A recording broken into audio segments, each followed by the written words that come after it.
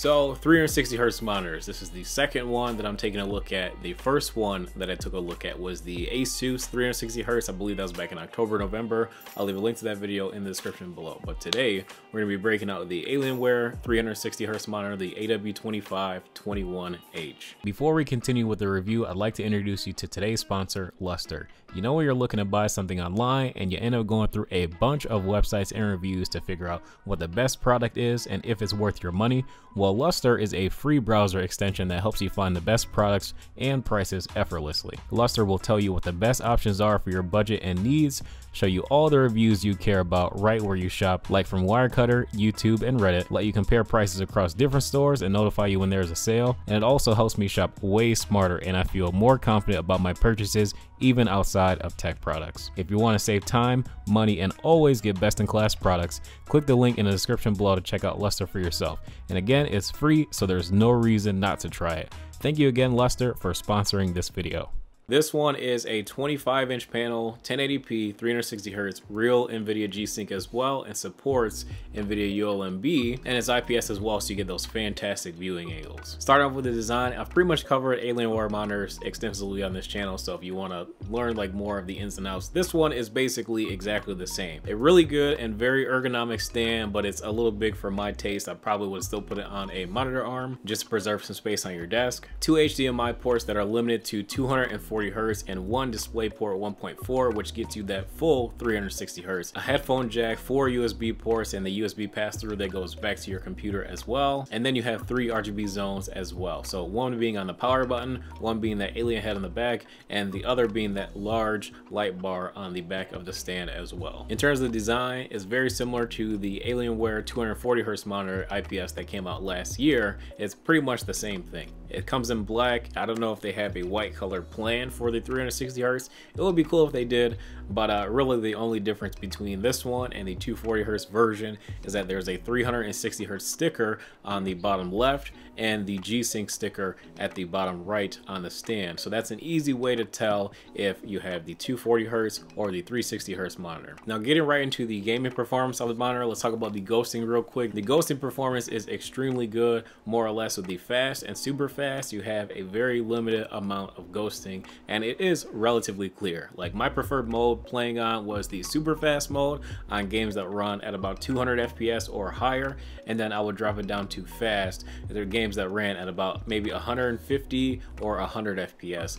Fast typically work very well. Extreme, I did notice just a little bit more motion blur on extreme. Now to be honest, I could play on it because it really wasn't that bad, but I do feel like the overdrive was just feeding the panel just a little bit too much voltage and it was perceptible. Now on extreme, if it wasn't perceptible, that's a different story. I would maybe say play on extreme, but I can notice it a bit, therefore it is a little bit of a distraction. Playing on the NVIDIA ULMB is very good. Basically it just deletes motion blur, but the problem is that NVIDIA ULMB basically tanks that brightness of the monitor all the way down to about a third, maybe a little bit less, closer to a fourth of what it typically is. And for me, that's kind of a deal breaker. I like using the ULMB, but I found that things were just a little bit too dark on the panel, and I found it hard to spot enemies, and I really just ended up straining my eyes the longer I was using it in that mode.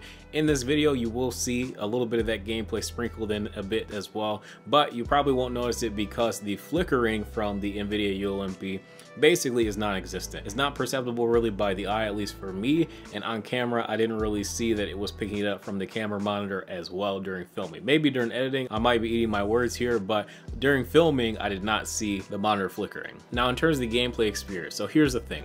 Do I notice it being a lot faster than 240 Hz? A lot? I don't know. I'm not gonna say a lot, and nor did I experience a massive advantage in game, but I do feel like it is a slight advantage, especially if you're playing something like Valorant or CSGO or Overwatch or Fortnite even. Games that run at very high FPS and really do respond to those twitch reactions, especially games like Fortnite where you're pressing 20 keys at once. Literally, it's nuts. This probably would be a very good monitor for that if you're playing at that very high competitive level. This might be a solid investment for you. What? But honestly, if you're playing other games like Call of Duty Warzone, Black Ops Cold War, Destiny, or any high-end AAA that requires a lot of graphical power and typically only runs between maybe 150 and 240 hertz, well, obviously at that point you're probably better off just saving your money and buying a 240 hertz monitor, or heck, even buying a 1440p 240 hertz monitor. Because what I'm noticing is that a lot of games that I'm playing just don't hit 360 hertz, at least not consistently. You might have a spike where the game goes up to 300 hertz and then drops back down in the 200s, but more or less I will definitely really consider buying the 360 hertz if you're playing one of those 4 games that I mentioned, or any other game that's just not very graphically intensive. If you're buying this monitor thinking that you're going to get 360 hertz playing Tomb Raider, then no, just don't. Get something higher resolution that's going to take more advantage of your graphics card. You got to have a beastly PC to be able to hit 360 hertz consistently, even in those games that I mentioned, because if you don't, you just won't. You'll probably be hitting anywhere in the 200 range, and again, your money will be better suited buying a 240 hertz panel for probably 40% less than what you would be spending on this one. But with that being said, if you do fall into that very slim category of people that are good enough to actually benefit from 360 hertz and also have the money to burn just to be able to buy the 360 hertz monitor and computer that supports it, is it worth getting? I'm not gonna lie to you and tell you that the price isn't exactly not reasonable. Like, the panel currently is only between about $700 to $800, which I think for technology that's this new is really not that horrible. And especially that competitive advantage that it's going to give you by having just that little bit more information, about 33%, on if somebody's going to peek a corner or not when you're playing games. That is something that could help you, and since it's going to be a little bit smoother as well, it is something that could greatly benefit your aim as well by having 50% more refresh rate available to you other than 240 hertz. Now, after 240, do I feel like it starts to get a little bit of diminishing returns? Yes, but at the same time, again, if you're playing at a high level, you want to get every advantage that you can. Now, what do I think of this monitor compared to the Asus monitor that I reviewed a few months ago? Well, to be honest, I like the color on the Asus monitor a little bit more. It feels like I would trust that one a little bit more with content creation, because something about that one, just the color seemed a bit more accurate. Where this one, it does have 99% sRGB coverage, but I can't find a DCI-P rating on either of the monitors, but something tells me that the Asus probably has a bit higher DCI-P rating after it's properly measured. I don't have a color calibrator yet, so I can't measure the DCI-P rating of either of them just yet, but I will have one soon enough, so I will probably start including that in the future in other monitor reviews. But this monitor is good enough to use for content creation. I just prefer the Asus if I was going to pick one to do both gaming and content creation. Now, my preferred color format on this monitor is the RPG mode that's built into the on-screen display.